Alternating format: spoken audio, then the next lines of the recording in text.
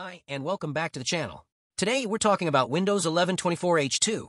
Yes, the update that was supposed to fix everything. But here we are in 2025, and guess what? Some bugs are still hanging around like unwanted guests. Despite multiple patches, these issues are still causing headaches for users. So let's break them down, discuss their impact, and see if there are any workarounds. Let's dive in. First up, the taskbar. This one's been a problem since the early days of Windows 11, and it's still not fully resolved. Users are reporting random freezes, icons vanishing, and even the entire taskbar crashing. It's like playing hide-and-seek with your operating system. Microsoft has released patches, but the issue persists for many. A temporary fix is to restart Explorer.exe. But come on, Microsoft, we need a permanent solution. Next, we have File Explorer crashes. This is a big deal because it's something we use every single day. Users are experiencing random crashes, especially when dealing with large files or network drives. Some have found that disabling third-party extensions can help, but this is clearly a core issue that Microsoft needs to address. It's 2025. File Explorer shouldn't be this unstable. Another the Wi-Fi bug. This one's been around for a while, and it's still causing problems. Users are reporting random disconnections and slow speeds, even on stable networks. The issue seems to be tied to specific hardware configurations, which makes it tricky to fix. Updating your network drivers or resetting your Wi-Fi settings might help, but it's not a guaranteed fix. Microsoft, we need a universal solution here. Remember the blue screen of death? Well, it's back, and it's haunting Windows 11 24H2 users. Common triggers include driver conflicts and memory management issues. If you're seeing this, make sure all your drivers are up to date and run a memory diagnostic tool.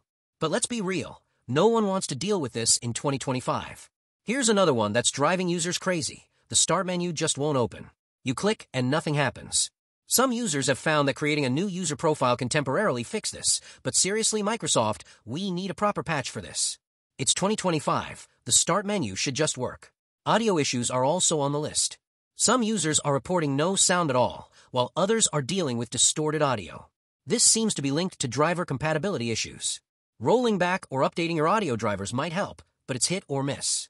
For an OS that's been out for a while, this is pretty disappointing. Gamers, listen up. Windows 11 24H2 is causing performance drops in some games, especially those that rely on DirectX 12. Lowering graphics settings or disabling certain background processes might help, but this is a major letdown for gamers who upgraded for better performance. Microsoft, we need a fix for this ASAP. If you're using a laptop, you might notice your battery draining faster than usual. This seems to be tied to background processes hogging resources. Disabling unnecessary startup programs and adjusting power settings can help, but it's not a perfect fix. Laptop users deserve better battery life in 2025.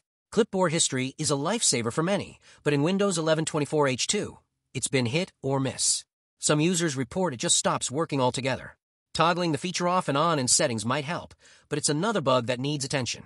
Copy-paste shouldn't be this complicated. Last but not least, dark mode. Some apps and menus aren't respecting the dark mode setting, leading to a jarring mix of light and dark elements.